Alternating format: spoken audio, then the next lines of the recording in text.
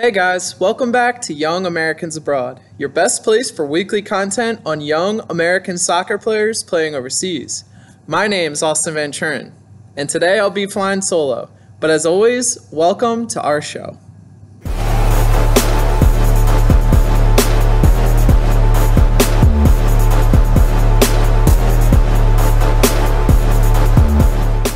Well guys, we got another exciting episode for you this week. But first, we just want to let you guys know about a little change that we're trying to work through right now. So, YouTube, if you're familiar with YouTube and their streaming services, they used to use Google Hangouts, which is what we used every week. But unfortunately, that went away this past weekend. So, now we're trying to find other avenues and ways to stream. So bear with us for right now. But, that's kind of why I'm by myself this week. Unfortunately, Pat wasn't able to find a time to film with me because we tried to film using another streaming site, but it didn't really work out so well. But, so bear with us. We're trying to figure that out and work through it this week. And, we hope to find a different avenue for you guys next week. So, with that being said, we have a lot of exciting news to cover this week, though. We had an exciting player debut in the Premier League that, everyone I feel watching this show would know about. We also had another exciting debut over in Lynden Gooch to talk about, so that'll be fun. And, a lot of transfers that also happened over the past 2 weeks. So, all that and more in this episode.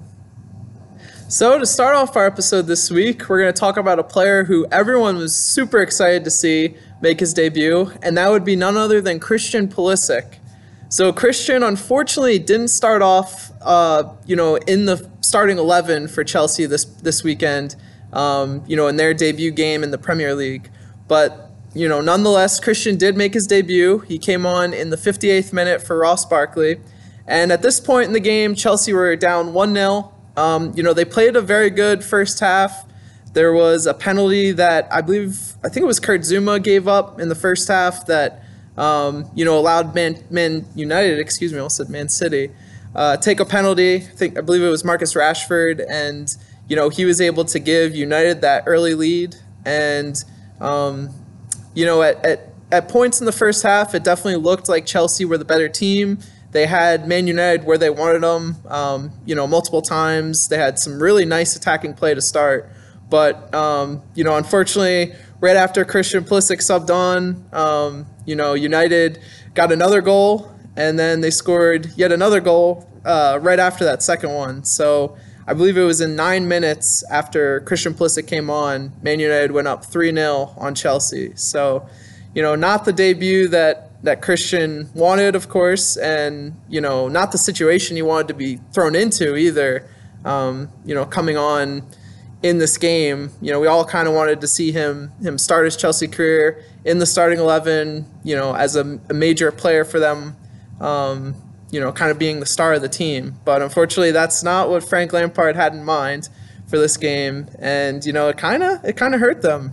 I'm sure I'm a little biased, for Christian, but this game, all the good movements and attacking sequences that Chelsea had, especially in that first half, they just lacked that final, not even that final pass, but just that final skill or final bit of magic in the final third. And I think that, if Christian started this game, I think he could have provided it and, could have made a difference and changed the outcome of this game. But, unfortunately, Frank Lampard went with Mason Mount over him. And, I don't think Mason Mount played bad, but, he wasn't able to get Chelsea ahead. He wasn't able to, put Chelsea in the position to, take the lead and just take the hand in this game. It always seemed like, for all the good things that they did, they just couldn't finish. And that was unfortunate to see. So, Chelsea ended up losing the game 4-0. Like we said, not the first performance that we wanted to see from Christian Pulisic, from Chelsea with Christian Pulisic in the lineup. And, it was definitely, disappointing.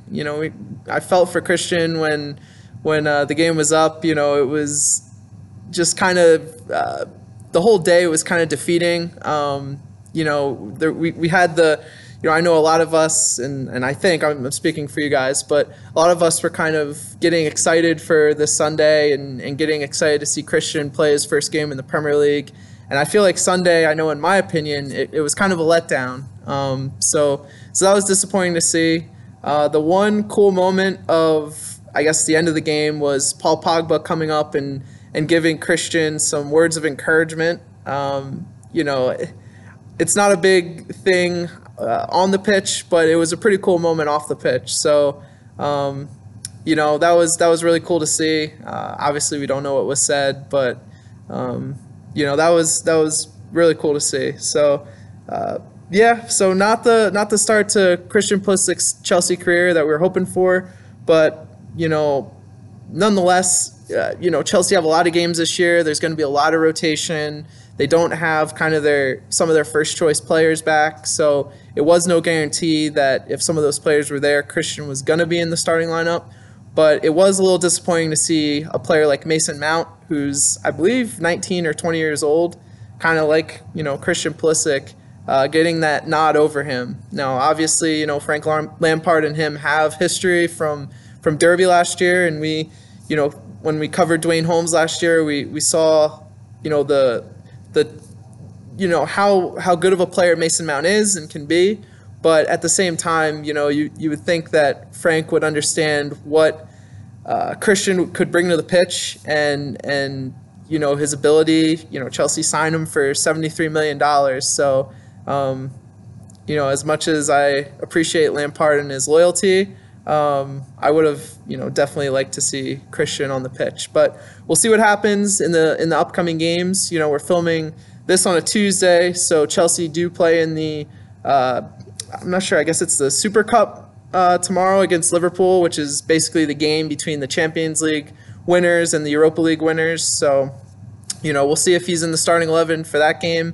You would think that he would be, since, Chelsea only played on Sunday. That's only, 2-3 days of rest in between. So you would think that Frank would try to rotate the squad a little bit. It's not a game that they're probably going to be prioritizing too much, but like I said, we'll see, and next week we'll let you guys know. Hopefully we have some better information on Christian. But now let's move over to Germany, and talk about another player who kind of had a little bit of a disappointing performance this weekend, and that would be Josh Sargent.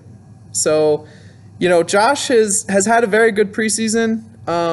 We've heard a lot of good things coming out of that Werder Bremen camp, and Florian Kohfeldt's back at it this year, giving us a lot of encouraging words on Josh, but it remains to be seen how he actually uses them this year, and if those words truly mean anything, because last year he said a lot of good things about Josh, and then he didn't play Josh. Or he played him very little. I shouldn't say he didn't play him, but he played him not as much as he made it seem like he was going to. So, with that being said, Josh did start their first official game of the season in the DFB Pokal, and I don't have the name of the team. It was, I believe, a 4th division team. So, a low-down team that Werder Bremen shouldn't really have much trouble with, and they didn't have much trouble with them. I believe they won the game 6-1. So, But Josh did start.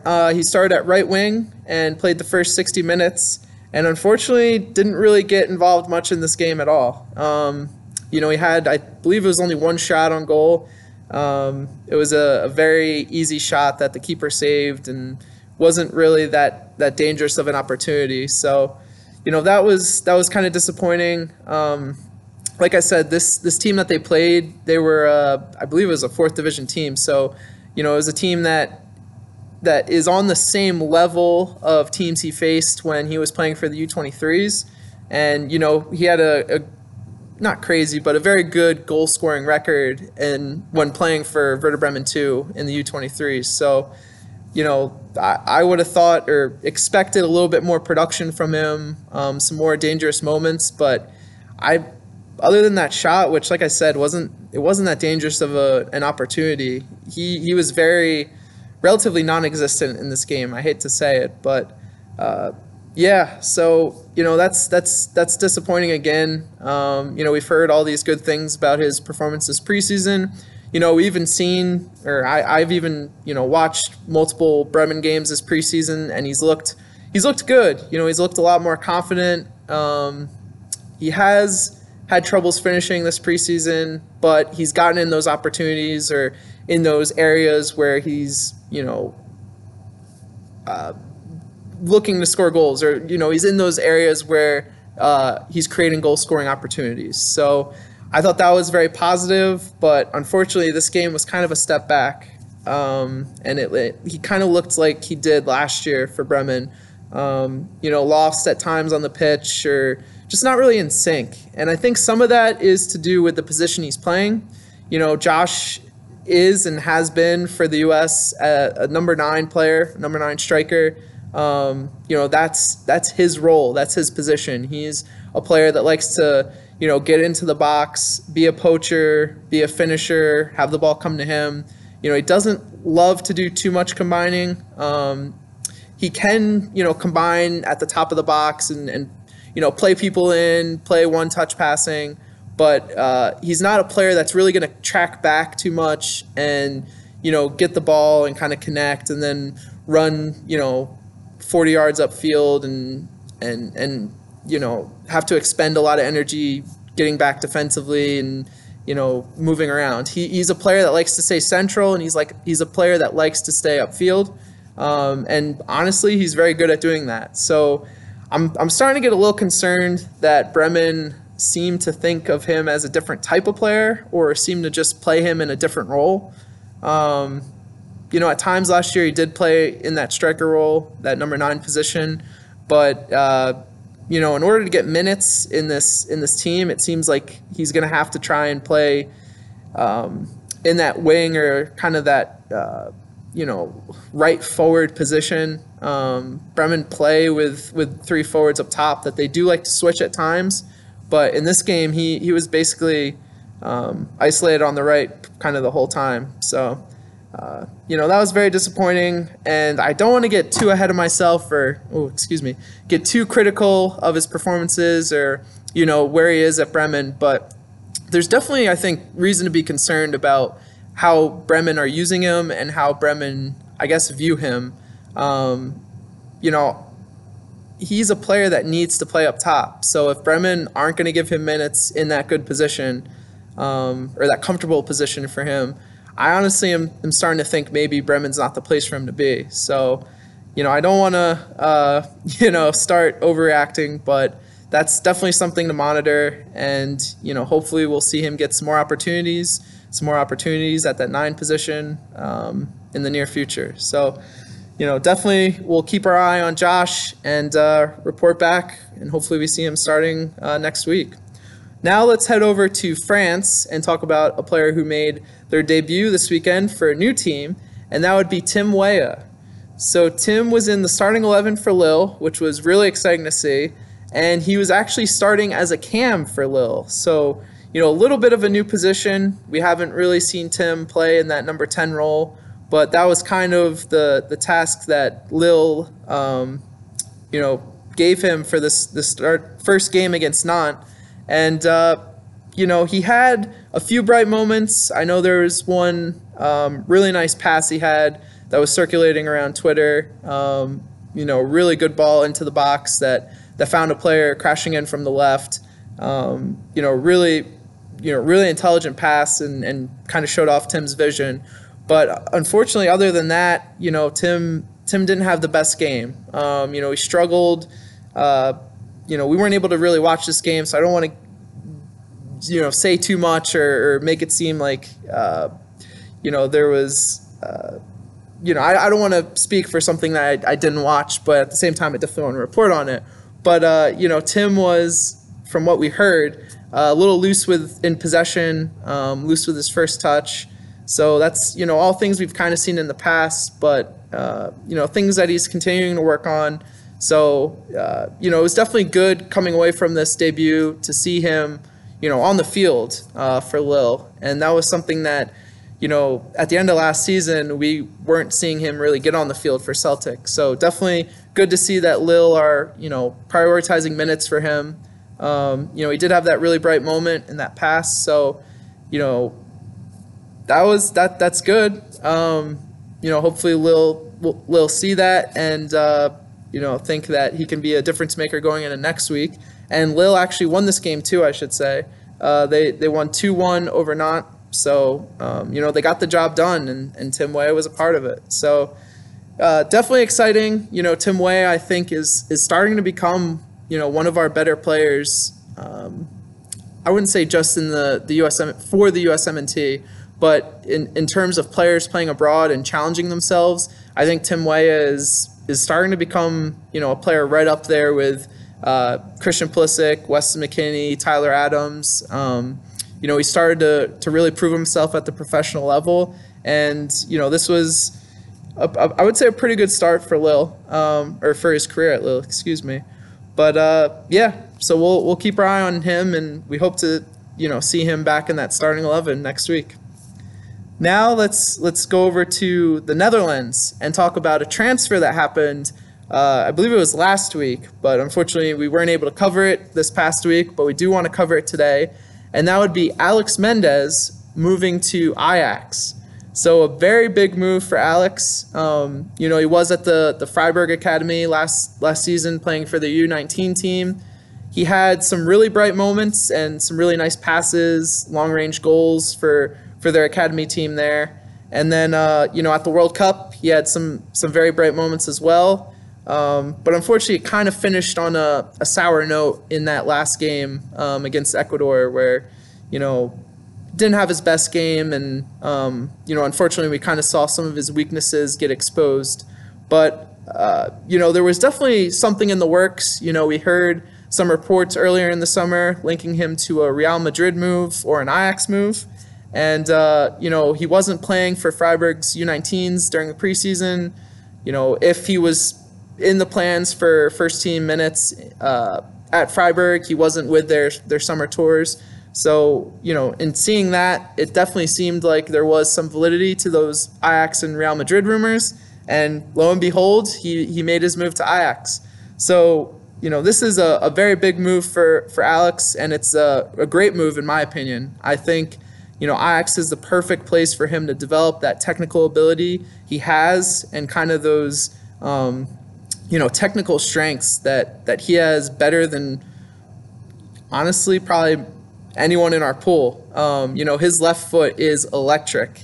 And, whether he's shooting the ball, passing the ball, his long-range passing with his left foot is phenomenal.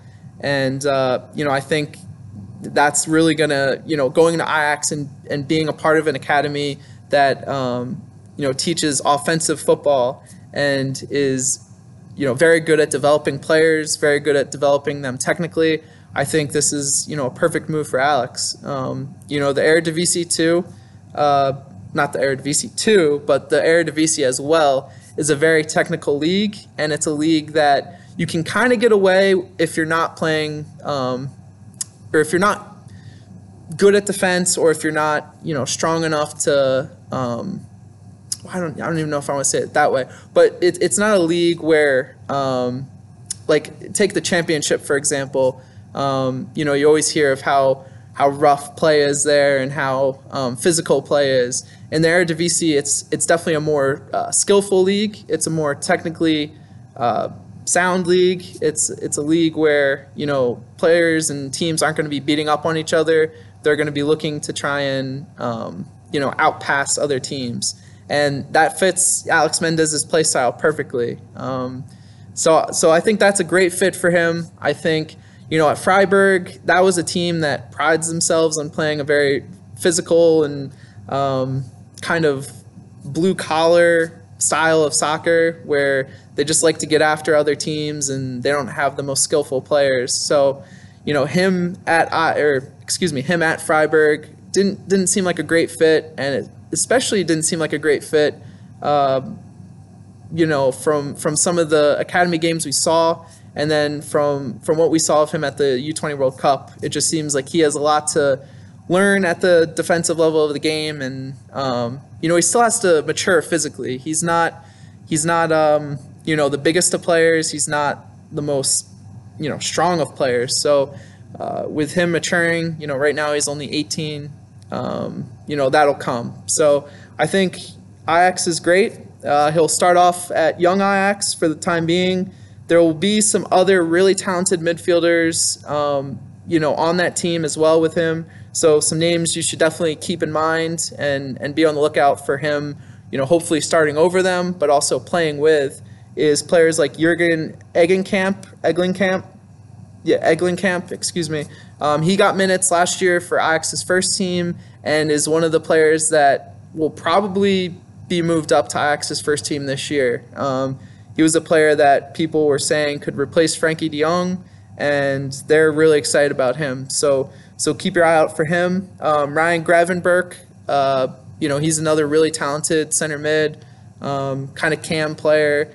I believe he's 17 right now, might have just turned 18, but he's a player that the Netherlands are really excited about in their youth setup. He's someone that is one of the top prospects in the world, so definitely keep your eye out for him.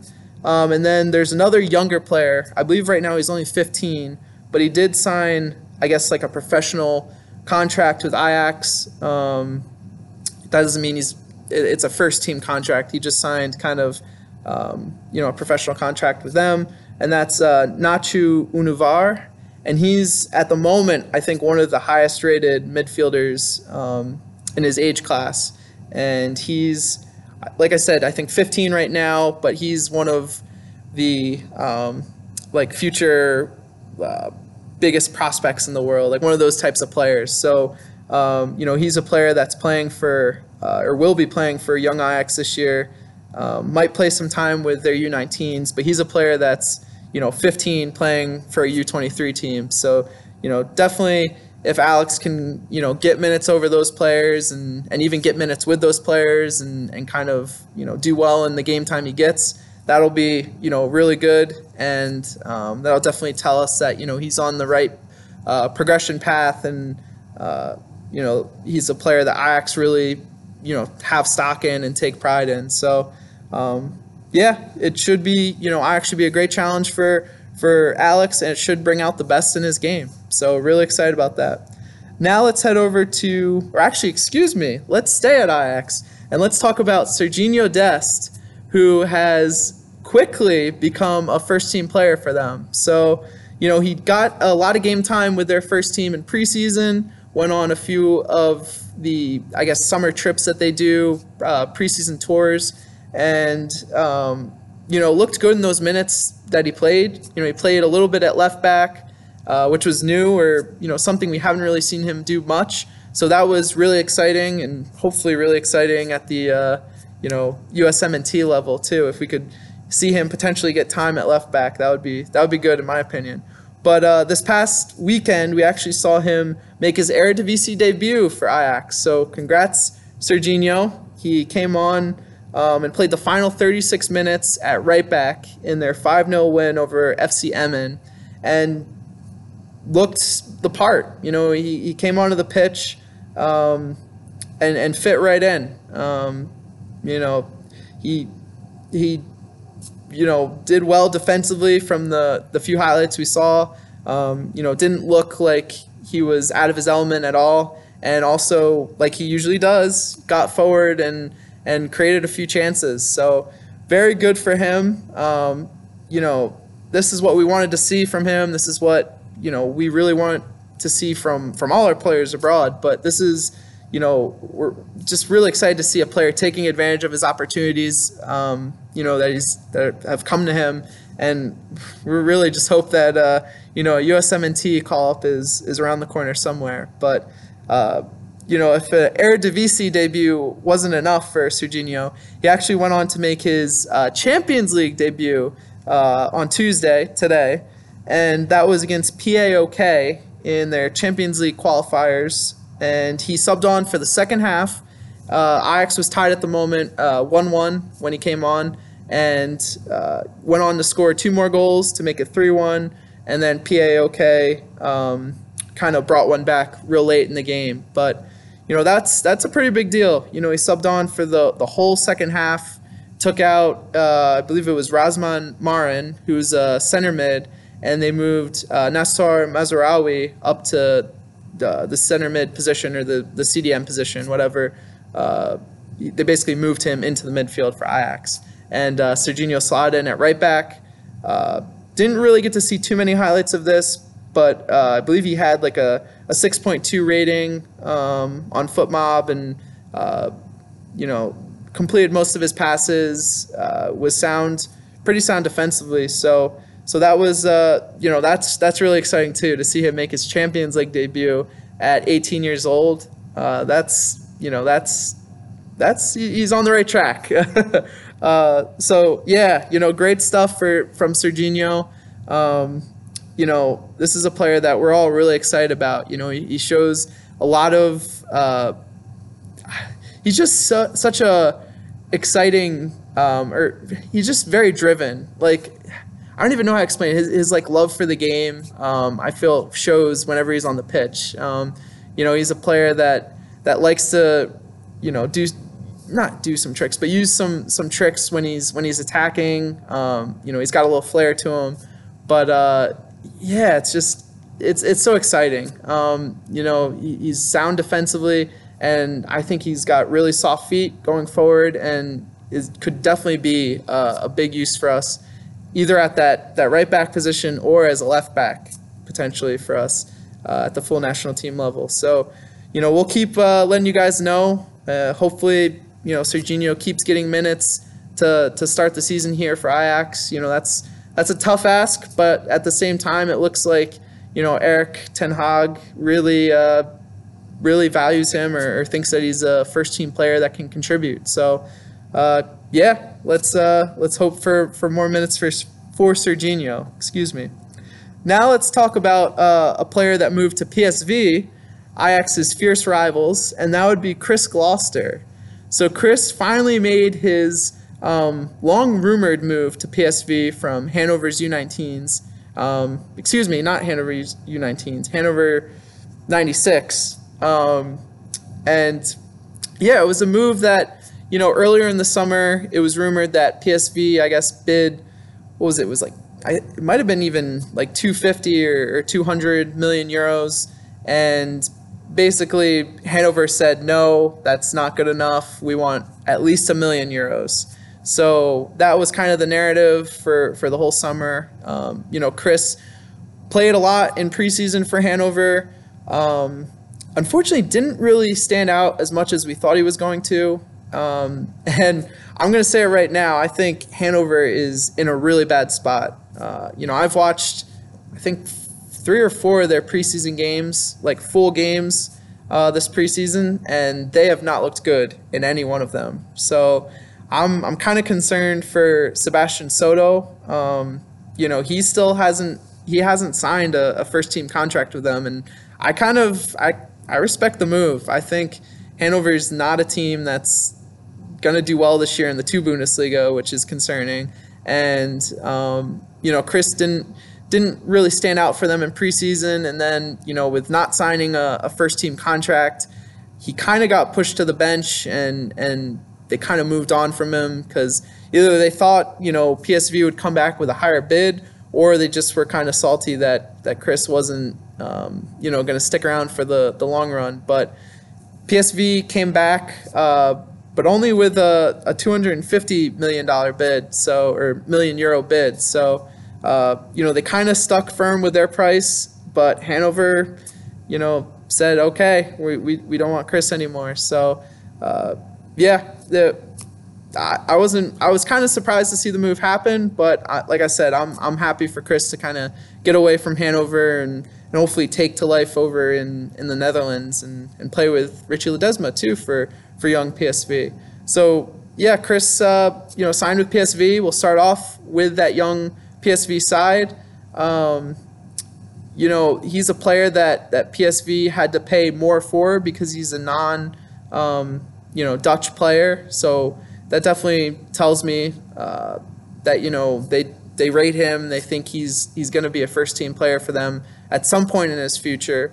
I'm not sure if that'll be this year. Right now I think they have 2 left backs on the roster that are pretty good left backs. I don't have the names of them at the moment, but players that I think one of them just signed this year, and they're both very young. So I'm not sure if we'll see his debut this year, but if he can kind of get into that young PSV side and solidify that left back position for himself, I think that could definitely lead to either a look this season later on in the year, or just going into next year, giving PSV an option to kind of sell one of their left backs on, make a profit, and then give Chris minutes and see him as a player that will be first team ready for them. That would kind of be the best career path or projection in my mind. So yeah, really, really cool to see that. Really happy to see Chris get away from Hanover, personally. So yeah, great move, and we hope to hear more about him.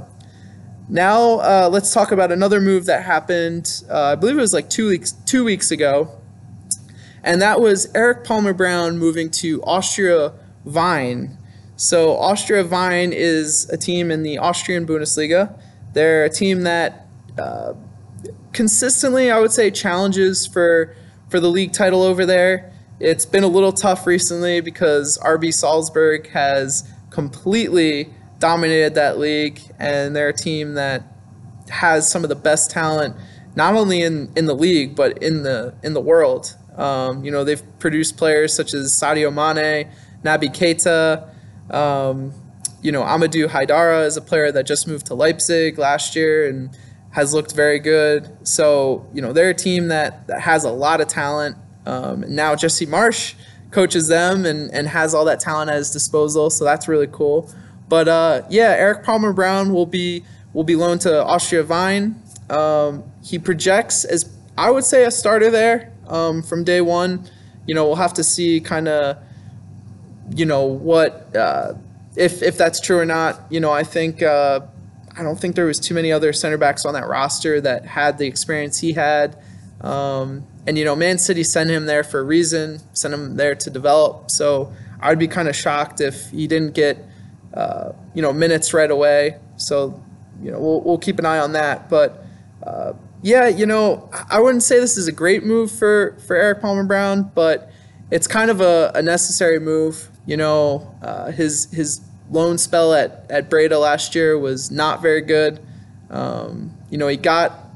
He became a consistent starter for them by the end of the season, but that was a team that finished, I think it was last in the Eredivisie, and got relegated pretty handedly. So it's unfortunate, but it seems like Erik will have to kind of resurrect his career here a little bit, and hopefully this Austria Wien team will give him that platform. I think the biggest thing for Erik Palmer-Brown with this loan is just getting consistent minutes, becoming confident in his abilities. Ideally he would take a hold of this loan and force himself to become the starter if he's not from day one at Wien, and really look to be one of the best center backs in the Austrian Bundesliga. I think that should be his goal for this season. That might sound a little aggressive, but at the same time, it's the Austrian Bundesliga. It's a league that's probably on par with MLS. RB Salzburg, Red Bull Salzburg, however you want to say it, is, I think, better than any team in MLS. But, it's a league from top to bottom that I don't think, the worst teams in that league are too much better than some of the worst teams in MLS. So, I think his goal needs to be becoming one of the best center backs in that league. And, if he can do that, then hopefully that leads to maybe another shot at a higher league next year. And, we can be talking about him, getting back on track, hopefully being a part or playing a role for this US U23 Olympic qualifying roster that, camp coming up here in the spring. That would be kind of the ideal trajectory for him over this next year. So let's hope he can resurrect that career here at Vine and, become a player that we can, be excited about. I feel like it's been a long time since EPB was a player that we thought could make it and be, a starting center back for us one day in the future for the USMNT. He's a name that's kind of slipped off the radar, and I think it's fair. He hasn't really shown that he can play up to the quality that it takes to play, at the international level. So now it's just kind of on him. So let's hope it works out for him. But moving on to our final player we're going to cover today, and that's another center back who made a move, and this time it's CCV, Erik Palmer-Brown's 2017 U20 World Cup partner. And CCV moved to Stoke City on loan on the final day of the transfer window in England. So, a pretty good move for CCV. Tottenham showed this preseason that he wasn't in their plans, and as unfortunate as that is, it's the reality. So, CCV had to move on somewhere. There wasn't really any Premier League teams that really needed a center back or were willing to take a risk on him. So in that case, I'm fine with him going to the Championship. Stoke is a team that, was just relegated, not last season, but the season before. So they're a team that should have aspirations of, reaching the Premier League again. So I kind of like that. They did finish in 16th last year. So for 1 year removed from the Premier League, finishing in 16th in the Championship, that's a little discouraging. But they're a team that, they have some center backs right now on the roster. Bruno Martins-Indy, I believe, is still there. Ryan Shawcross, who's a legend at the club, but he's also injured right now. So I think if CCV is not a starter or a consistent starter for the whole season, I think he will be kind of that third choice center back, and that center back that they'll definitely give game time to, and that's a good situation for him. He played pretty well at Swansea last year. I think Swansea only finished in 10th in the Championship though. So if he can be on a team that challenges for promotion, that's always the goal in the Championship, and that's what we're hoping from some of our other players in the Championship. But if he can be or even just make Stoke into a promotion contender, then that would be the goal for him, and that would be good for a good loan move for him. So we'll have to see. We'll see if he starts this next weekend for Stoke, as the Championship season is well underway. And so that's all for this part of our episode today. Now let's head over to Quick Kicks. And now it's time for your favorite part of the show. It's none other than Quick Kicks. So you could test Dwayne Miller. It's Altidore over the wall, and that one is in! Josie Altidore from a long way out. The opening goal for the United States. So to start off Quick Kicks today, we want to let you guys know about Ethan Horvath's situation at Bruges. So unfortunately, over the past week, Club Bruges made a move for Simone Mignolet, the keeper from Liverpool, and it looks like he'll now be their number one keeper. So it remains to be seen whether Ethan stays and tries to fight for that number one position, or if he gets transferred out this window. But definitely, a situation to monitor, and we'll report back to you guys. Now, heading over to Germany, we want to let you guys know that Uly Llanez this past weekend scored 2 goals and had 1 assist for Wolfsburg's U19s in their 5-2 win over FC St. Pauli's U19s. Now, heading over to England, Lynden Gooch played 90 minutes this weekend and scored a goal in Sunderland's 1-1 draw with Ipswich Town. Heading back to Germany, we want to also let you guys know that Weston McKennie played the final 32 minutes for Schalke in their 5-0 win, DFB Pokal win. And this was, great to see Weston back on the pitch. He spent kind of a long part of the summer on vacation after the Gold Cup, so he hasn't really been in the starting lineup yet for Schalke, but it was good to see him on the pitch. Now, we want to also tell you about a player who is making a move back to MLS, and that would be a loan move, and that's for Andrew Gutman. So Andrew will be moving to FC Cincinnati and actually played in their game this past weekend, and that's a loan move from Celtic. So he spent part of the summer at Celtic training, in their preseason. Looked good from the small sample sizes we saw, and then also some of the Twitter comments we read. So definitely, keep your eye on him in MLS. Now, heading over to Germany, we want to let you guys know that exciting young Borussia Dortmund talent, Gio Reyna, had a goal and 2 assists in his first real game for BVB's U19s this past weekend, and they ended up winning that game 9-2. So, congrats to Gio, and let's hope this is just the start of a long, successful, well, hopefully not too long, but successful U19 season for him. Now, heading over to Denmark, we want to let you guys know that Christian Cappis and Emmanuel Sabbi both started and played 90 minutes, but unfortunately, it was in a 2-0 loss to Brøndby. So, it's cool to see them both on the pitch, but unfortunately, they weren't able to get the W. And now we want to finish today's episode with our Young Ya segment. And today that would, the 2 players we want to talk about also play at Hobro. And the first one would be Yosef Samuel. So Yosef is a 22-year-old midfielder who most recently was in the Atlanta United Academy. And he just signed for Hobro. So, another American we'll have to keep our eye on at that club. And then the next player we want to talk about is Don Deedson Louicius.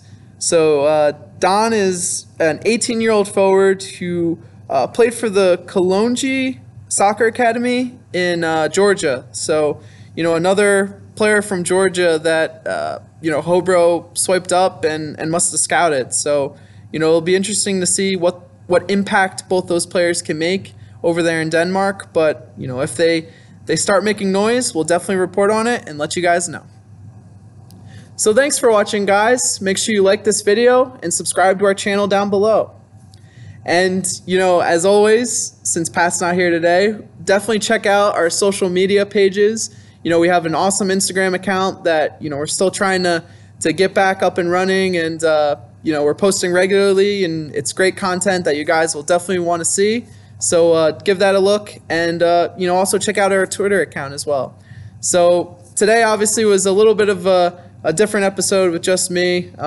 Sorry if I rambled a little too much. It's a lot harder to do these episodes without Pat here to provide a lot of other insight that he always does. So like I said, we'll hopefully get the the Google Hangout or news streaming device source interface up and running next week. So you can expect, hopefully if everything goes well, both of us to be back and reporting on the start of the Bundesliga season next week. So definitely keep your eye out for that. But there's only one thing to say to end this episode, and that'll be one day we will win the World Cup.